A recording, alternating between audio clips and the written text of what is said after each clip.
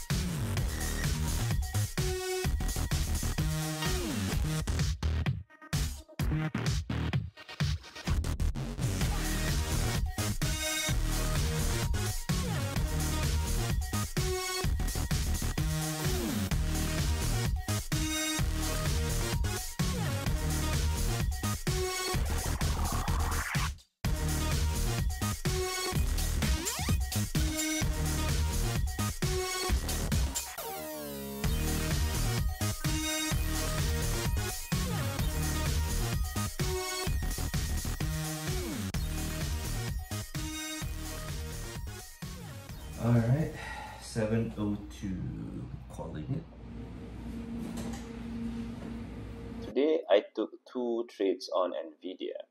The first was a short, meaning I executed the put options, and the second was a long, meaning I executed the call options.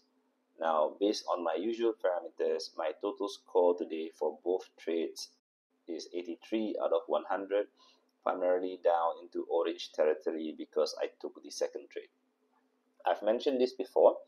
I've been trading with more than $1,000 of risk, so I withdrew about $600 of my gains so far to reset my account back to $1,000 to be in line with the hashtag 1K October spirit. One of the reasons I did it was to minimize the downside risk of overtrading. It's easy to lose track of the hard-earned gains of 60% in the first 5 days of the month and end up trading bigger positions because I would be chasing the dollar amount instead of focusing on what truly is important, the process.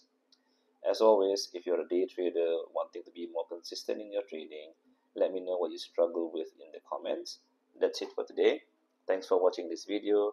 Don't forget to like, comment, and subscribe to the channel.